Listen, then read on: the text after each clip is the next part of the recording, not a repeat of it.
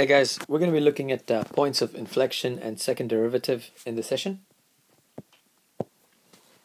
Now, you might have learned this from the previous videos, but a stationary point actually happens when f dash of x is equal to 0. Now, when this happens, there are potentially three situations that could happen.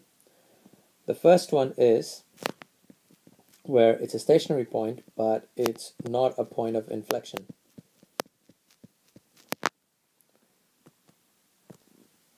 While the second situation is where it is a point of inflection, but it's not a stationary point. And finally, where it's both a stationary and a point of inflection. So these are the three situations that could happen when f dash of x equals 0. So with that in mind, for the second derivative, there is a condition. And the condition for the second derivative is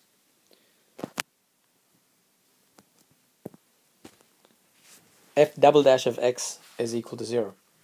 I'm going to explain about this a little bit more in the next slide with an example, and hopefully get an idea from there onwards. So here's the example. Find the points of inflection on the curve of f of x equals excuse me, x cubed minus 9x squared.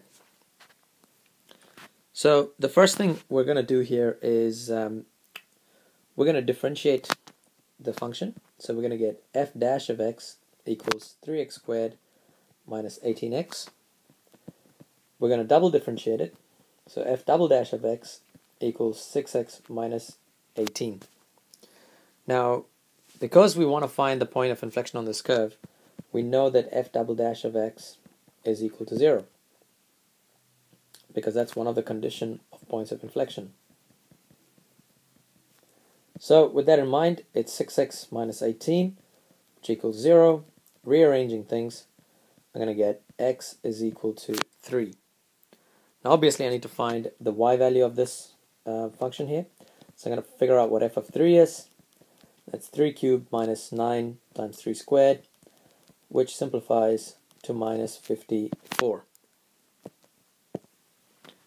So therefore we can say that on this curve, a point of inflection will be at 3, negative 4. Now in the next slide I'm going to talk a little bit about relation to concavity. Let's have a go. So how does the double differentiation have what type of relationship it has with concavity? So having a look at it, we know that if f double dash of x is less than 0, it is known, well, it's concave down, which means the turning point will be a maximum point.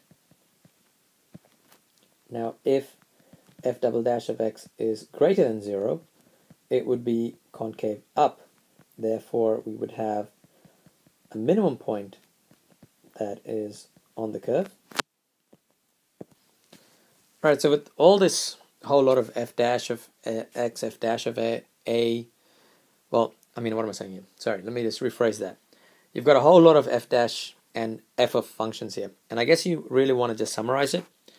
And so the best way to look at it is, if you have f of a, it gives the y value of at x equals a. And if you have f dash of a, that gives the gradient at x equals to a. And finally, if you have f double dash of a, that actually gives the concavity at x equals a. So basically, with the f double dash of a, you can actually tell whether it's concave up or concave down. And if f double dash of a is less than 0, then of course it's concave down, which means it's a maximum point. And if f double dash of x is greater than 0, it's concave up, so therefore it's a minimum point. Now just because f double dash of x equals to 0 doesn't mean it is guaranteed that it's a point of inflection. So in other words, we actually call this indeterminate. And what we really need to do is, once we get the points, is we check 2 points close by, so that we can actually determine its nature. whether it's actually a point of inflection or it's just a maximum point. So it's best to always check. And I'll give you guys, in the next slide, I'm going to do an example where you can kind of see how this applies. So here's the example. Locate the stationary point on the curve f of x equals x plus 1 to the power of 5, and then determine its nature. First rule of thumb is that we know that stationary point happens when f dash of x equals 0. So we're going to work out f dash of x, and using the chain rule, we're going to end up with 5x plus 1 to the power of 4. And because we know that the gradient is equal to 0 at stationary point, we have 0 equals 5x plus 1 to the power of 4, which means rearranging things, we're going to get x is equal to negative 1. Now, from this point onwards, f of negative 1, we're going to calculate the point itself. So f of negative 1 is actually equal to 0. So the point that we're actually working with is negative 1 and 0. But now we need to determine its nature. So keeping that in mind, we're going to work out, we know that f dash of x is 5x plus 1 to the power of 4. So f double dash of x is 20x plus 1 to the power of 3. Now what we're going to do is we're going to substitute negative 1 into f double dash of x.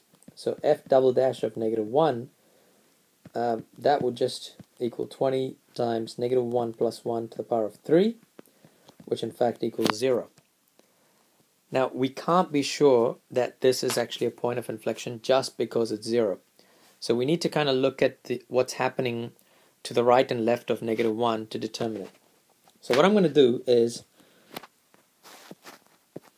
do some further investigation here. And the best way to do it is, I'm going to look at f of negative 0.9, and when I substitute it, I found out that it's 0.00000. I think I said too many zeros there. Anyway, that is what you should get. And I'm going to find out f of negative 1.1, and that is equal to negative 0.00001. See, what I'm trying to do is I'm trying to figure out what's happening before and after the point. So in fact, if I look in the middle, it'll be f of negative 1, and that's equal to 0. So as you can see, the y value is changing. It's actually, if you look at f of negative 0.9, it's below, sorry, it's not below, it's actually above 0, while f of negative 1.1 is actually below 0. Because of that, this has to be a point of inflection. So I can conclude that negative 1, 0 is actually a point of inflection because of those two values there. So if you do get to the situation where f double dash of x equals 0 and you're unsure whether it's a point of inflection or not, it is always good to just check those 2 points right next to it. Because if both of them are above it, then you can kind of say it's maximum, or if it's below, it could actually, sorry to confuse you there.